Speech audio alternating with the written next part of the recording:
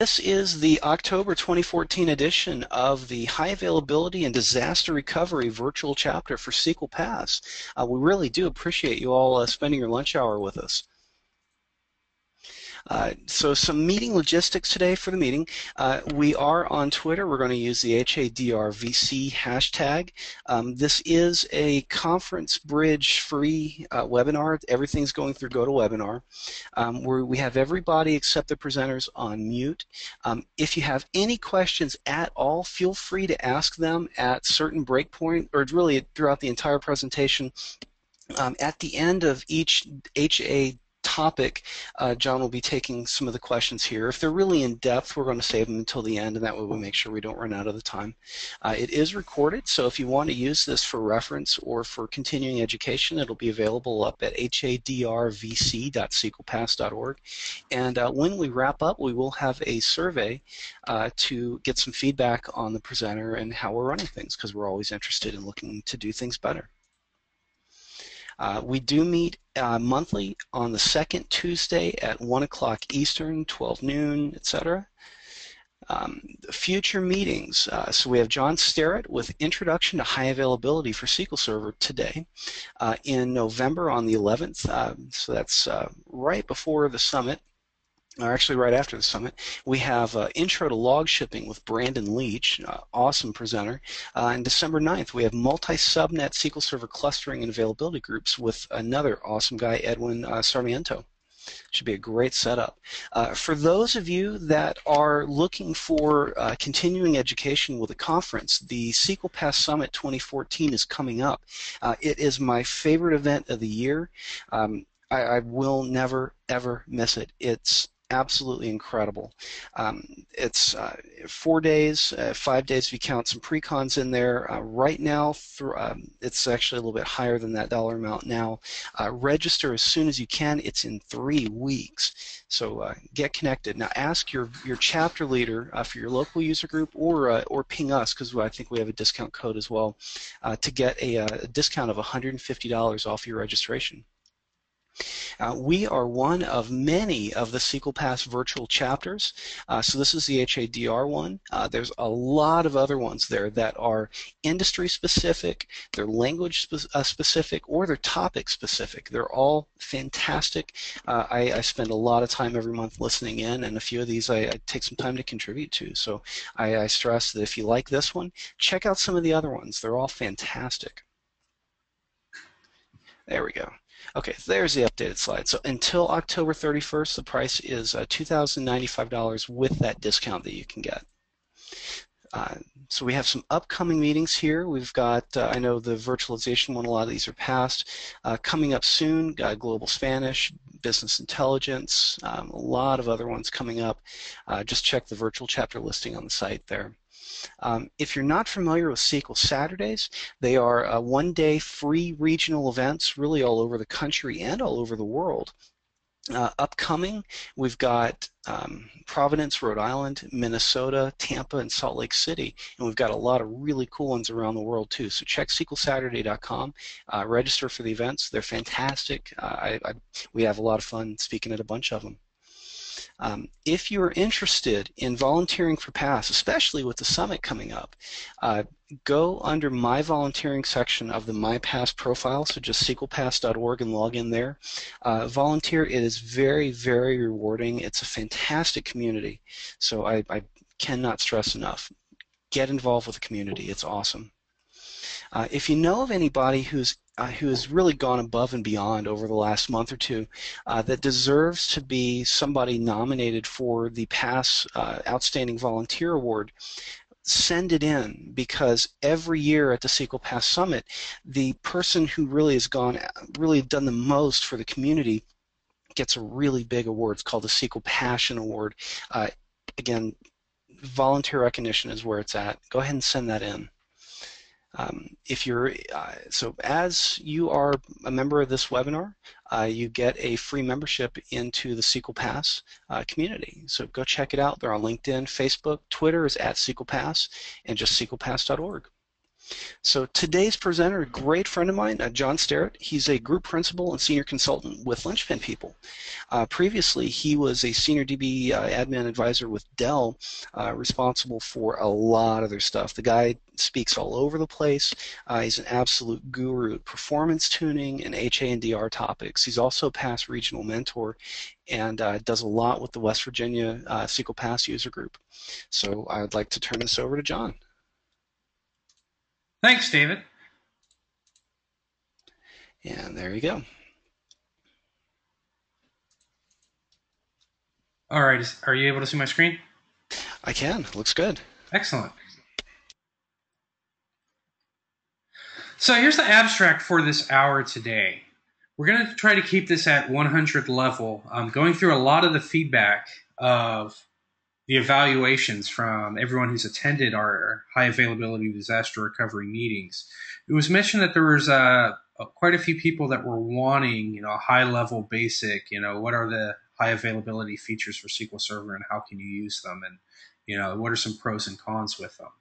So basically, I took that and built a presentation for everyone for that.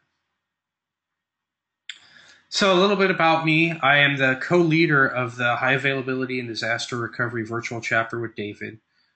Just like David, I'm very passionate about the SQL Server community, and you can see me all over the United States at SQL Saturdays, user groups, the past summit. Some areas that I focus on, which David's mentioned, is performance tuning and troubleshooting. I love performance tuning. At the same time, I also have grown to love high availability and disaster recovery. I've worked on previous infrastructures for Dell, for Comcast. So I've done a lot in big enterprise corporations and also some mom and pop shops, getting them set up so that way they can have an actual plan for being highly available and to have plans to go through when disasters do occur. If anyone wants to reach out to me, you can do so via Twitter. John Sterrett, just my name is my Twitter handle. Also, you can do it through email at johnsterrett@linchpinpeople.com. For anyone who's not familiar with the Linchpin People, we're a boutique consulting company that does a lot with the SQL Server and even Microsoft space now with a lot of development. But I work with Mike Walsh and some other great MVPs to take care of the database practice, so focusing on the high availability and disaster recovery and performance issues. So here is today's agenda. First, we're briefly going to talk about, what is HA, what is disaster recovery, and why they don't equal each other. It's kind of a misunderstanding I see when I talk to quite a few people at a lot of conferences and events that I go to. From there, we're going to dive in and take a high-level look at all the features that you can use inside of SQL Server to help you with your high availability. So we'll start off with log shipping, then we'll go into database mirroring. We'll touch up briefly on transactional replication, and then we'll dive into failover clusters and availability groups, and then wrap up with some questions. So we'll go over some basic definitions here. So what do we mean when a system is highly available?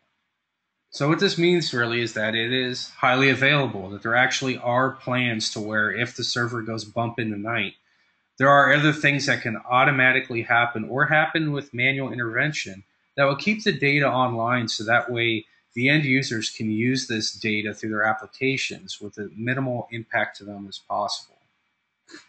So what does it mean to have a disaster recovery system? So this means that you actually have plans for specific disasters that potentially can happen. So that way you're well prepared in advance and you actually have a plan that's written and documented and tested. So that way whenever these disasters could occur that you're well prepared for them. So looking at Wikipedia, high availability is a system design approach to associated servers implementation that ensures prearranged level of operation performance will be met during a contractual period. So what this really means in a high-level nutshell is basically you have a system designed that will allow for minimal downtime. So this all goes back to the business and what kind of risk you can assess for the amount of money you're able to spend on highly availability. But this is basically giving you a design that will keep your system up to meet your needs. So a couple examples of disasters. So my wife's parents were both born and raised in New Orleans. In fact, one of our aunts actually worked in the children's hospital that stayed open through Katrina. So obviously, this is a disaster. That's something that you should take in effect for, even though the chances of you running through a disaster like this, depending on your where you live, could be small. If you lose your data, you could be out of business very quickly. Here's the disaster, though, that I really see out in the field the most, and it's ones that a lot of people don't think and have a plan for. So what you'll see here is this is actually a delete statement where you can see here I even circled around where the delete and the from clause is highlighted, but the where condition was actually forgotten. So in this case, we've actually deleted all the data in a table instead of actually just deleting the small little subset that we have in our filter. So this is one where especially you have very large databases that you really need to factor into, because these kind of disasters can happen a lot more frequently to you than some of the bigger disasters. And a lot of times I see this type of disaster not included in disaster recovery plans. And we'll talk about how you can use log shipping to kind of help you with some very large databases so you can quickly pull data while you're restoring at the same time.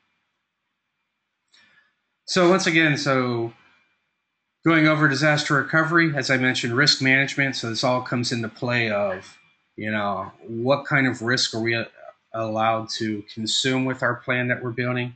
How long are we going to agree to spend in order to bring our databases back online and actually build plans that will include a lot of the high availability features to help you meet the needs that are set up from your plan that go along with your risk management. The big key here is usually backups are not enough by itself. So you usually need a combination of quite a few things to get the high availability disaster recovery that you need. So once again, here are the options that we're going to focus in today. And once again, we're going to keep this very high level for today. We're going to go over what is log shipping, how can we use log shipping, what are maybe some things to look out with log shipping. We'll go over database mirroring the same way. We'll do a quick dive into replication, mainly focusing on transactional replication. Then we'll dive over into Windows failover clustering with failover cluster instance and also always on availability groups.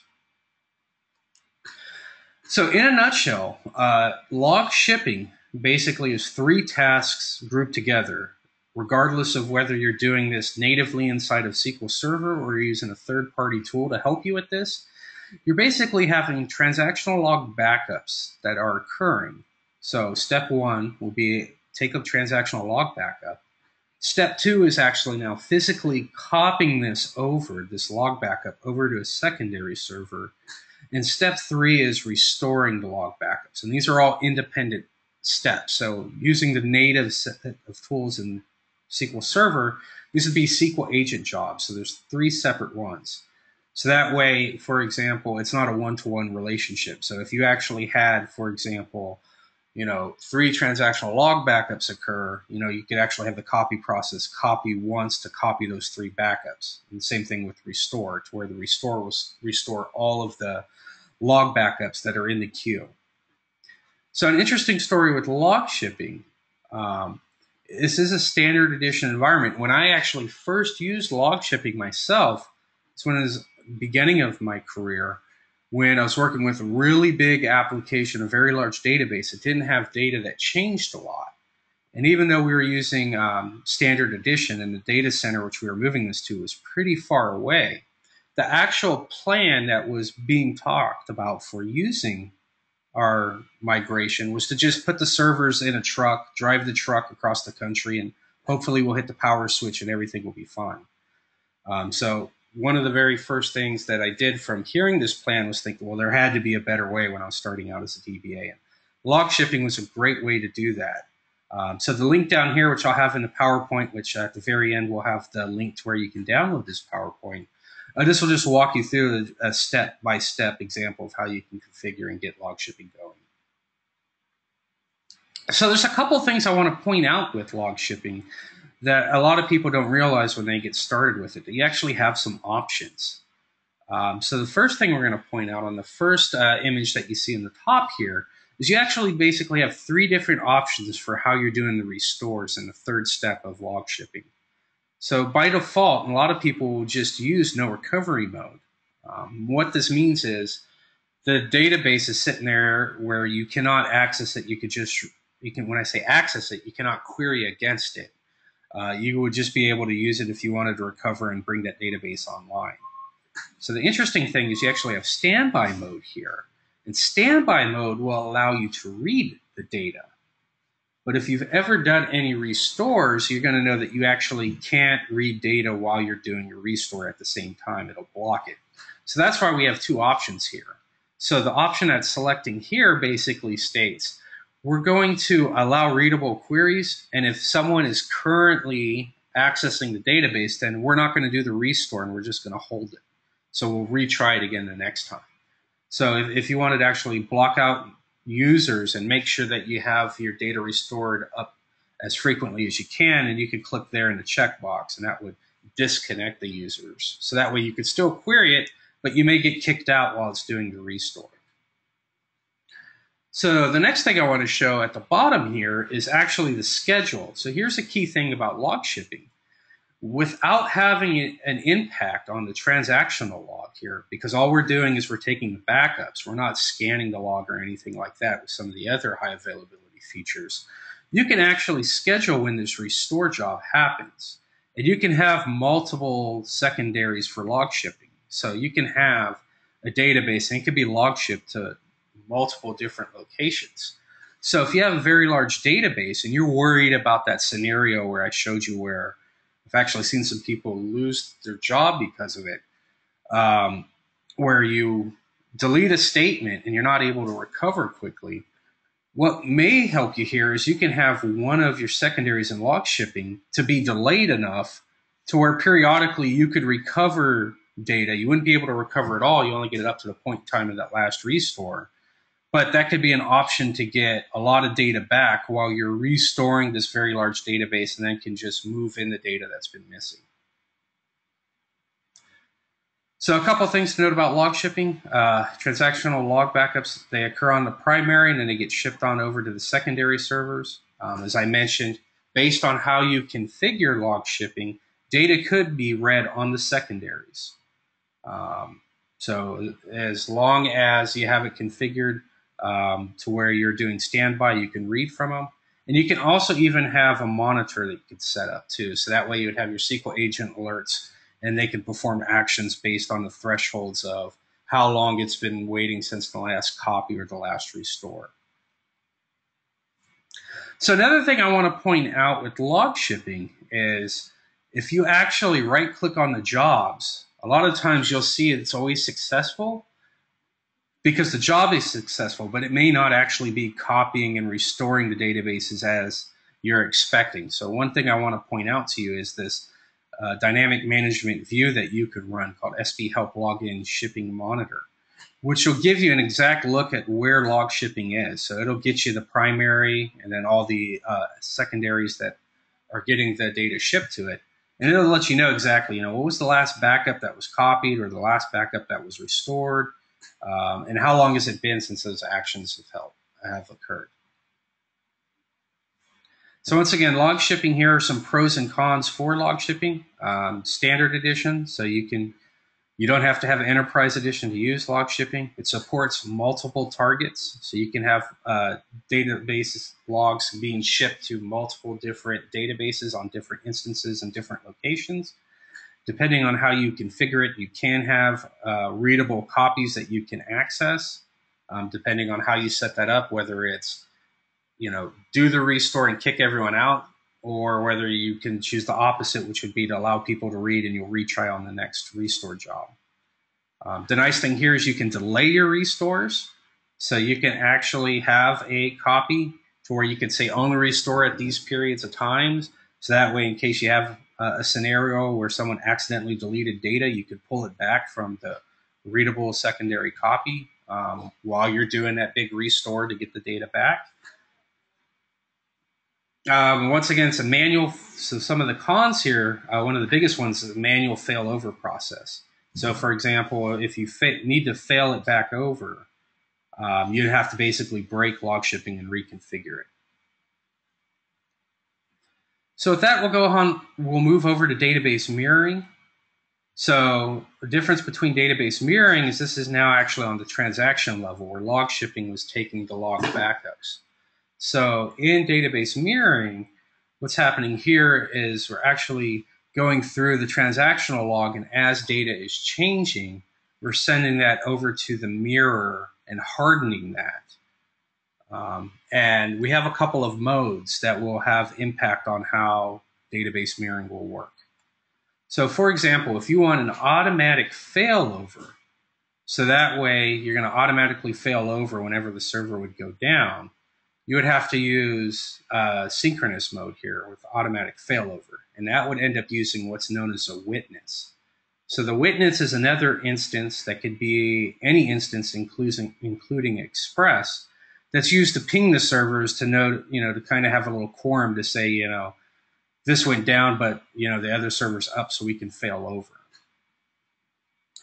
So the one thing to note on that is with synchronous mode, you're actually, whenever you do your commit on the primary, it's going to actually take that and commit it on the secondary and send the acknowledgement back to the primary before it's actually really committed. So that, due to performance, if you have a very high transactional system, that may end up being a problem for you. So in Enterprise Edition, we actually have high performance mode, which is asynchronous. So that way we can commit on the primary, and then it just gets sent over to the mirror and it gets acknowledged. So it's not actually holding until it gets committed on the mirror. So, and here's kind of showing you step by step what would happen between synchronous mode, and we'll also look at asynchronous mode. So as I mentioned on the principal, so this would be your active copy. Whenever you have an insert or update, it goes into the log, it's going to end up being read and then be shipped over to the mirror. So it hasn't been committed yet, so it's still holding and waiting at this point in time. So on the mirror, it'll be written, and then we'll send the acknowledgement, and the transaction will be committed on the mirror itself. So it's still not committed on the principal, but it's committed on the mirror, so that way if you had a failover, you could automatically fail over and you wouldn't have data loss. So finally, once that completes on the principal, now the acknowledgement will be received, and now we can commit the transaction. So on asynchronous, and once again, asynchronous here, this is an Enterprise Edition feature only. So if you have Standard Edition, you could do synchronous, which is also known as high safety, where inside of Enterprise Edition, you could do asynchronous, which is also known as high performance. And this is how it works for high performance, also known as asynchronous mode. When we actually insert our data, it'll go into the log, when we'll end up reading it from the log, and it gets committed there on the principal. So there's no wait on it going to the mirror and acknowledgement coming back. It actually will commit before it sends it over to the mirror. So it'll get sent over to the mirror. You have your acknowledgement that goes back to the principal, and then it'll commit there, and the principal will acknowledge that it received, that it was committed on the mirror. But it's high performance because it doesn't have the lag of waiting for your transactions to go and be committed on the mirror and have that sent back. It's going to go ahead and commit it on the principal before it sends it over to the mirror. So at database mirroring, here are some things that you'll want to know about it. That it is deprecated inside of SQL Server 2012, which means in a future release it will no longer be there because it will be replaced by availability groups. But like I mentioned, if you have Standard Edition and you're working on versions of SQL Server before 2012, this could be a great feature that can help you out. Some interesting things to note is that database transactions are compressed while they're being shipped in 2008 and plus. And then also that you have the difference between high performance and high safety, which is also known as synchronous or asynchronous, where high performance asynchronous is an enterprise only feature. And the optional witness can be used so that way you can have an automatic failover. So a warning that I like to point out too, looking out from books online here, is if your current instances have high CPU usage, database mirroring an automatic failover may not be the perfect thing for you, because you can see quite a few failovers occur just because of the CPU usage. So this is one thing I always like to point out with people while I'm talking with them about high availability features, because it's actually recommended by Microsoft. If you cannot keep 50% free utilization of CPU, they actually don't recommend you using high safety with automatic failover. So once again, here we'll dive into the pros and the cons here of database mirroring. So the witness can be any edition if you want that automatic failover. You get page level corruption fixes, which is also a great thing. So for example, if you had a page that got corrupted and the page on the mirror was good, it'll automatically fix it for you in Enterprise Edition. You don't require Active Directory. You can actually use certificates, which will make setting up mirroring a little bit harder, but you don't have to actually use Active Directory, which is a nice plus. It's a database level high availability feature. So this is something that you would have to set up for each database. And you could not do this for system databases. And high safety, as I mentioned, only requires standard edition. So some things that aren't so great about database mirroring is you cannot mirror the system databases, as I mentioned. And automatic failover does require that witness. So you have to have a third instance somewhere that's being used to get automatic failover to occur. Your databases must be in full recovery mode. If you want high performance, it requires the Enterprise Edition. And remember, this is database level only. So anything you have in the instance that's required for those databases, they need to be maintained on both sides. So all of your SQL agent jobs, your logins as an example, those need to be maintained on both sides. So next we'll take a quick look at replication. And we're mostly going to focus on transactional replication here. So replication, this is actually one feature here where you have to physically install a separate component in order for it to work within SQL Server. So when you actually go through your installer, SQL Server replication would have to be checked in there in order for you to be able to use it. And we'll go over quickly how transactional replication can help you.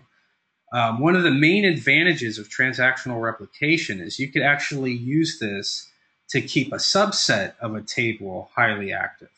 So you can actually replicate using filters within the data that exists within articles, which we would refer to as tables.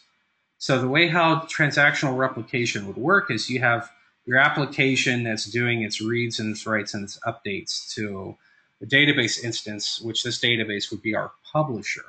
So publisher is just going to send the data down. There'll be a log reader agent that will probe the transactional log and take these changes and send them out to the distributor, and they'll be stored in a distribution database. And then this distribution database will then use the distributor agent that will ship all this data out to all of your subscribers. So like log shipping, you can have a one-to-many relationship where you have your one publisher and you have multiple subscribers. And this is on a transactional level, so relatively quickly can be used to send your data across to your subscribers. So here are some pros and cons for replication, transactional replication. You could do this for a subset of your data. So if you have some very large databases and you only have a subset of your data that's really, really critical to be available even within a table, if you wanted to, this would be an option to keep that highly available. This also could be done with simple recovery mode. So when you look at all the other features, you actually have to be in full or bulk log because, for example, to do log shipping, you have to have a transactional log to ship.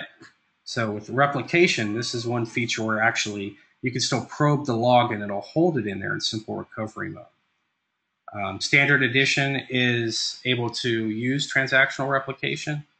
Once again, some cons to transactional replication. The failover process is manual. It's known to be fragile. You can break it very easily. A perfect example of breaking transactional replication is if you're actually inserting data into the subscriber and it prevents the distribution agent from sending data. That's a real easy, common way to where I see transactional replication being broken. And it can be a little complex compared to some other options out there. Hey, David, have we had any questions that have popped in at all over log shipping or mirroring before I dive into the failover clustering and availability groups? Right now, I don't see any. If anybody has any questions, feel free to enter them in the either the question or the chat window here, and we'll be happy to answer them. All right, so with that, we'll go ahead and we'll jump over into failover cluster instances. So at a very high level, you're going to have a Windows failover cluster, which is represented here by a red box. Now you're going to have your instance. So even though we have two nodes, which the two nodes would be your two actual servers, whether they're physical or virtual, you're going to have your whole instance that's going to be inside of a node. So everything we've looked at so far has all been database related, where a failover cluster instance is actually going to take care of the whole entire instance. All the system databases, all of your SQL agent jobs, your logins and everything, it's all going to be contained in the instance. And the instance itself will bounce back and forth between the nodes. Also here you'll have your virtual name. So you have one individual virtual name and AD computer object that you'll connect to and use for your application so they connect. So regardless of where the instance is, whether the instance is on node 1 or node 2, the virtual cluster name will be used to connect and will route everything to the instance so that way it can be accessed. So how does Windows clustering work with SQL clustering? As I mentioned, we'll have two physical nodes. So this, in this case, would be the servers that will end up being used by the Windows failover cluster.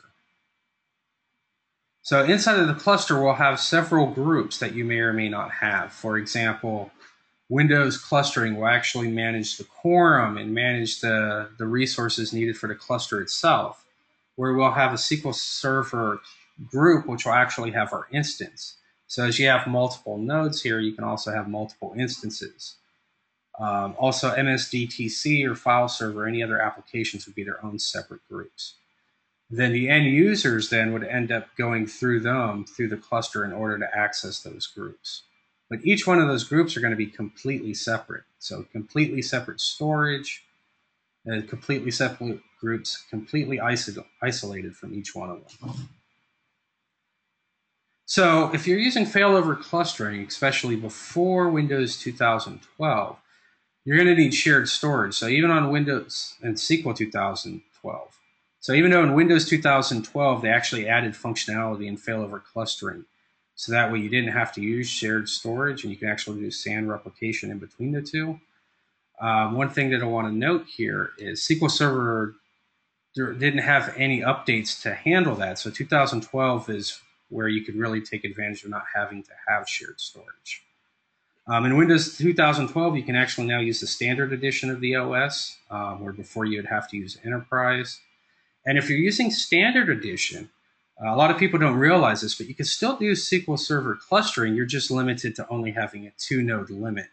So basically, you'd have an instance that would be on one node, and you'd have the second node for failover.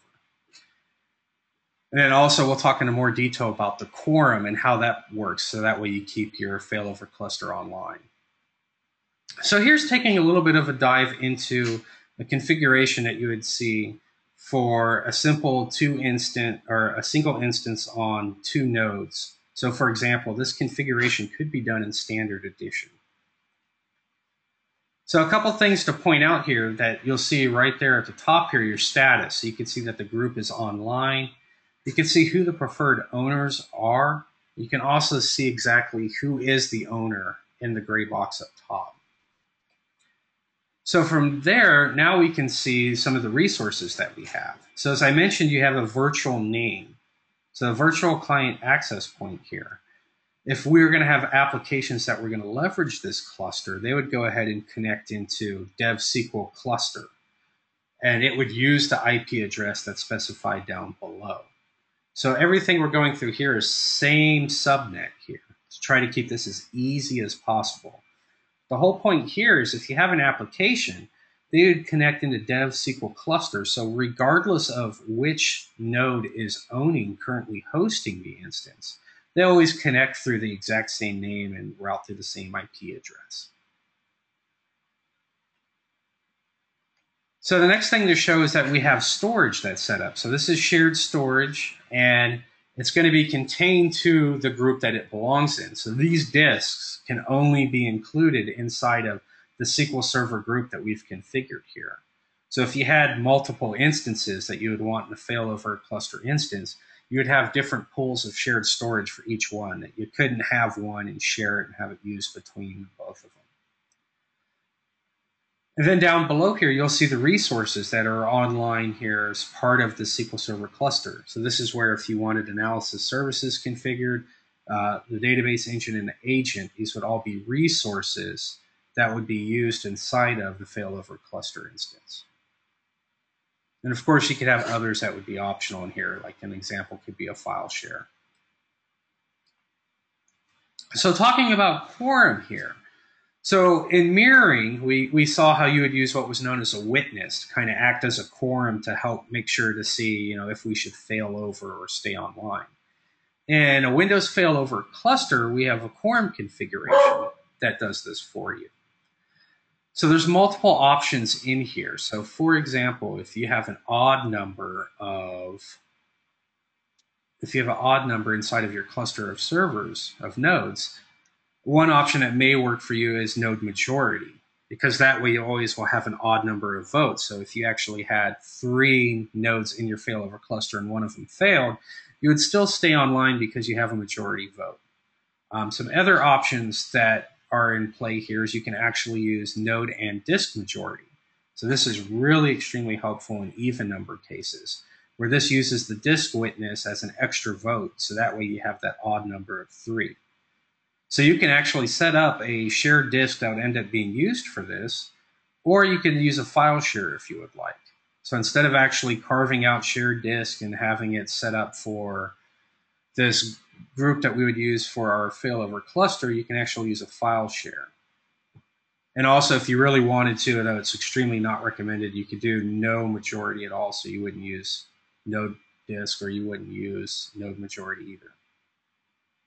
So here's kind of a high-level look, once again, at failover clustering and how it'll work for you. So here's an example where we have 2 nodes. We got 2 servers running. The one on the left in green is actually live online right now. And you can see it's pointing there towards the same storage. So if we actually had a failover or we wanted to do a maintenance patch, what would happen is we'd fail it over. So we can switch it over, and you can see now that the right server instance there is online in green. Our storage is up, and we can see that we're restarting and our server on the left is down. So we're have a very small impact of flipping over from there, and we're good for being highly available.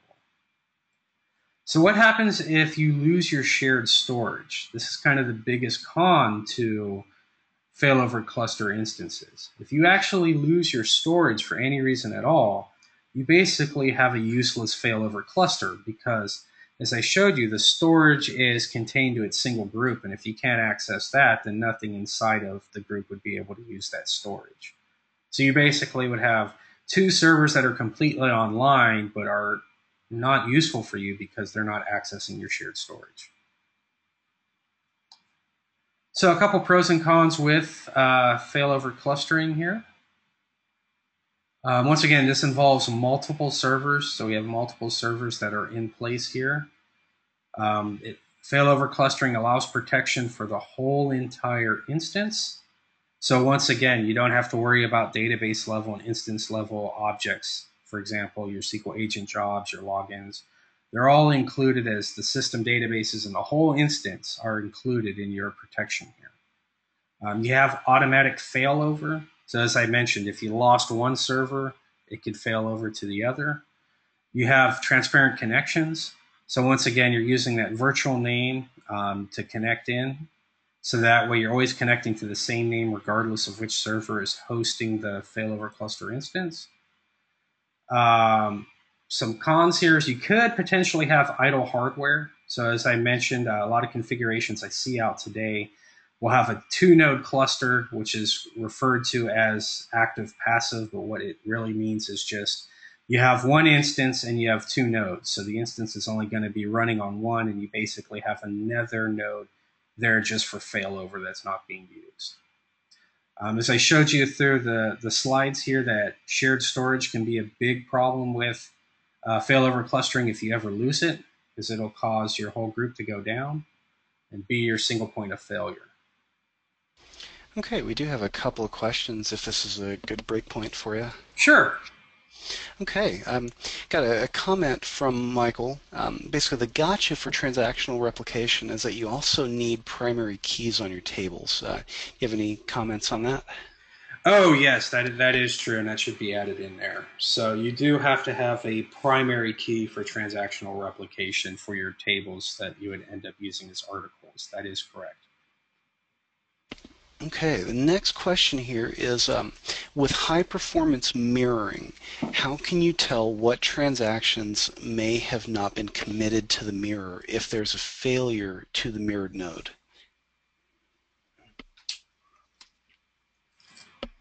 Can you repeat the question there?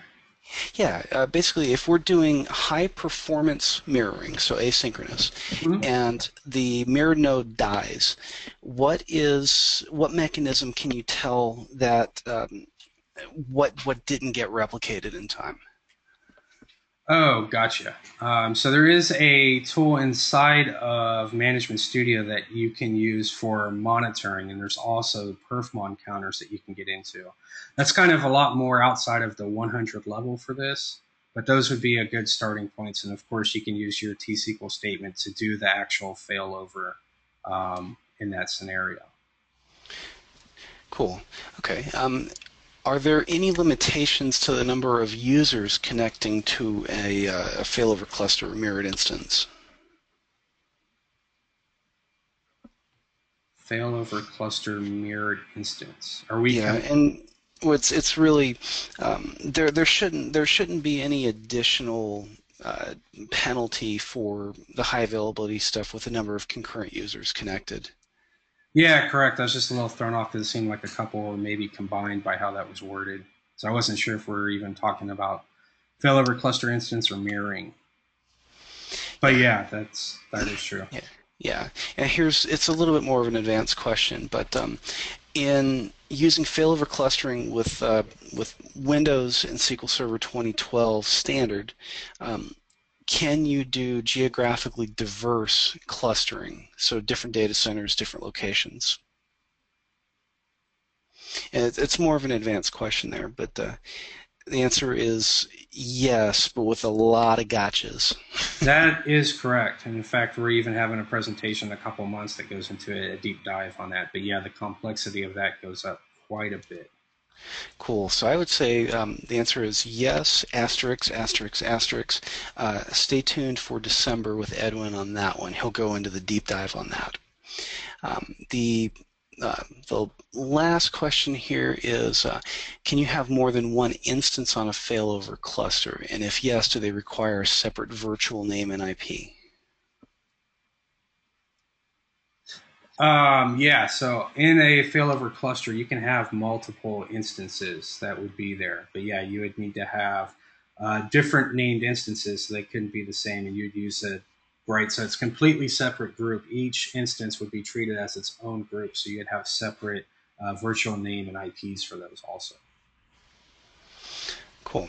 Okay. And the last question is, with the failover cluster, does it contain copies of things like logins, agent jobs, things like that? Yeah, the failover cluster, the whole instance is included. So everything inside of the instance would be included and failed over and be seamless for the end user. Okay. And we'll save that last question for the end. We'll let you go ahead and keep rolling. Okay. So next we'll take a quick look at availability groups. So availability groups is a new feature that was added in 2012 that kind of gives us some of the best features of mirroring and clustering together. So here's an example where we're going to have actually our failover cluster. So a failover cluster is a prereq for setting up an availability group. And so instead of a failover cluster where the whole entire instance is included, Here we're actually doing this at a database level. So our transactions are being based on insert updates and deletes are being sent over to your secondaries on different nodes. So to kind of keep this example very simple, we obviously only have here a 2-node example where we're going to have one database where the primary on node 1 is going to be sending its data, whether you choose synchronous or asynchronous, over to node 2. So in this example here, I'm showing you 2 separate data centers. So here's an example where you definitely probably want asynchronous. So that way we're actually sending the data across from one data center into the other. You can leverage what's known as a listener here. So the listener will actually act similar to your failover cluster, to where you would actually have a virtual name and IPs that you would end up using to connect to the read-write replica. So the read-write would be our primary. This is where our reads and writes are occurring. And then from there, the data would be sent over to your secondary, which would be over a node 2 here. And depending on how you configure this, you can have readable queries firing against it. So as I've mentioned, a couple problems that we've seen, for example, with database mirroring is that you couldn't group databases. So if you actually have an application where you have multiple databases that are used by this application, each database would be treated separate. So you could potentially have a scenario where one database fails over, but the other one doesn't for the application. Inside of availability groups, you can now actually group these databases so they're treated as one group. So that way all the databases for an application would fail over at the same time. So also in database mirroring, you only get one mirror copy. So this one database can get mirrored. You can't have more than one backup copies, where in availability groups, you can have up to 8 replicas inside of 2014. So that way you can have multiple locations where your data is going to be for keeping it highly available.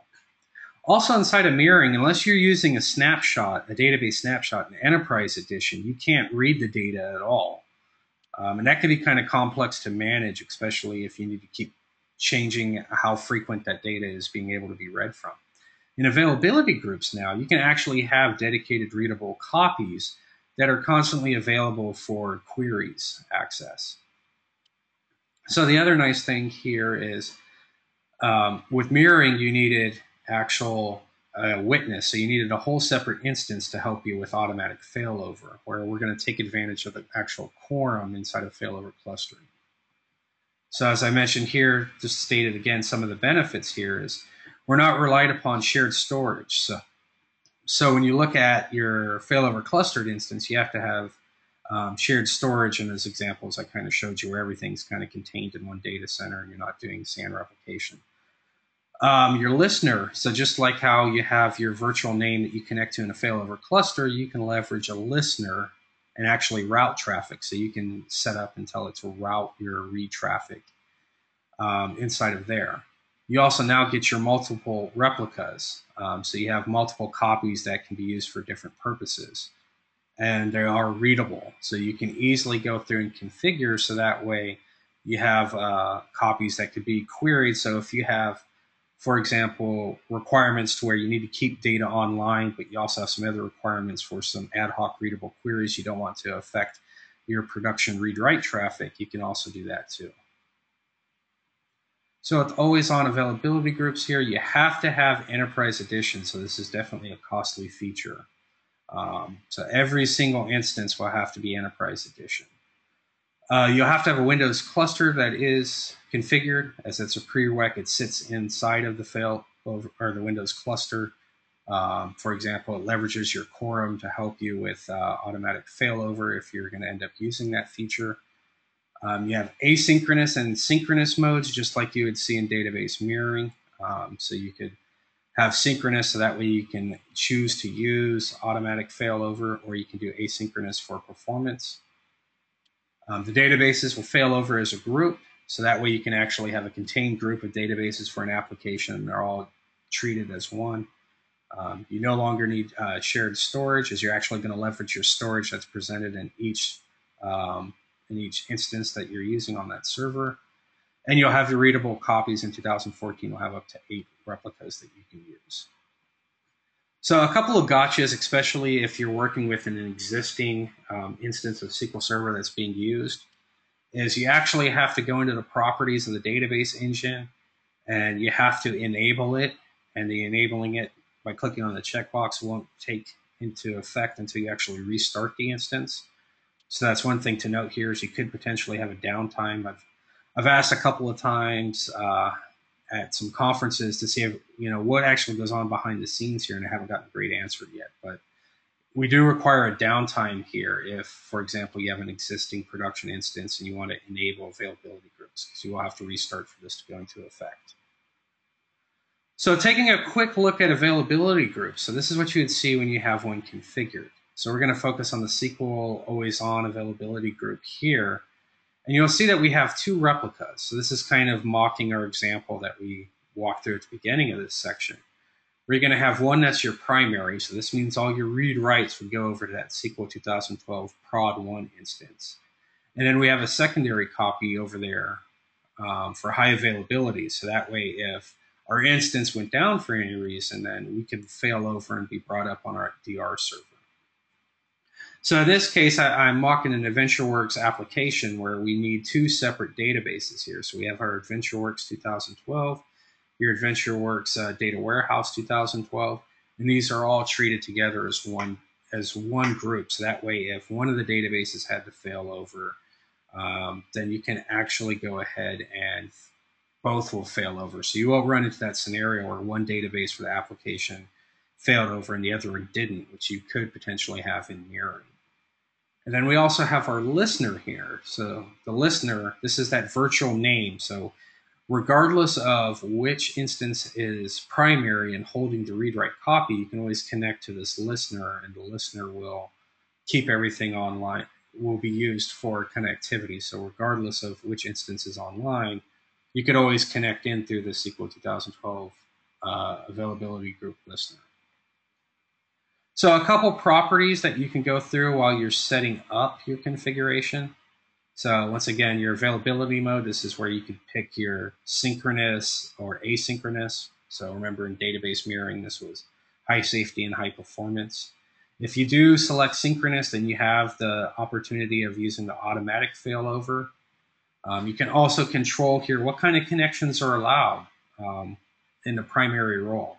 So for example, you could say that only read-write traffic is allowed, or you could specify whether you want all connections. So read-write, or also if you wanted read connections, that those can be included over there.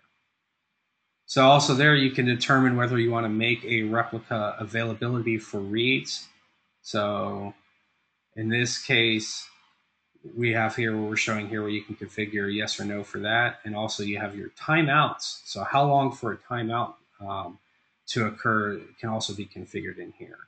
Where if you're looking at database mirroring in the past, you'd actually have to set that up with T-SQL. That's not even an option that's configurable through the GUI. So you also have a dashboard here. So if you wanted a quick look at the health and state of your availability, you can go to the dashboard inside of the graphical interface. And this will give you a good view, letting you know exactly, what is the state, which database is primary, or which instance replica is primary, which ones are secondaries, what mode they're in, and what's their current state in there. So for example, here you can see it's synchronized, and because we're doing our synchronized mode here, that we have it for automatic failover and there's no data loss going on. So some pros and cons here for availability groups. Once again, no shared storage. You now actually have readable secondaries that are easy to configure and don't require a lot of work for setup. The administration, it can be done through SQL Server Management Studio, so you actually don't have to do a whole lot of interacting with the failover cluster. That you can set everything up for failovers inside of using T-SQL or the GUIs. Configuration isn't that hard. And of course, you can group your databases together here for setup. Some cons to availability groups is that it's an enterprise-only feature, so you'd have to have Enterprise Edition on every single instance that you would use inside of your failover cluster for availability groups. It is a newer technology, and as DBAs, kind of up until this point, we probably didn't do a whole lot with failover clustering. And this is a case where you're probably going to be involved more, and you're going to have to do a lot more with failover clustering and kind of understand at least the basics of it while you're responsible for your availability groups. And also, you have app code changes that may be needed. So you may need to have some code that's built into your connections that has you doing retries when you have a failover that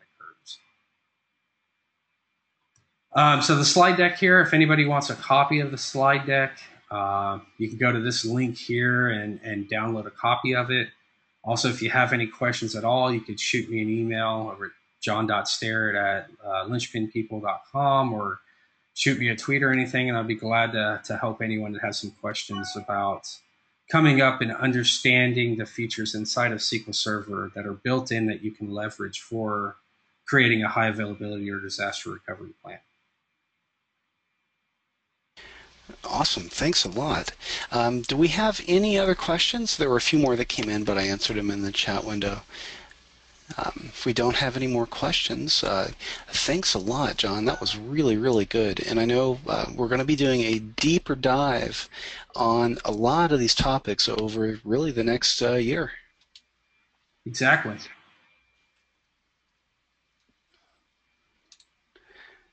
Cool. Okay. Well, I don't see any new questions. So thanks for attending, everybody. We really do appreciate it. And we'll see you next month after the SQL Pass Summit for Brandon Leach. Thanks a lot. Yep. Thanks, everyone.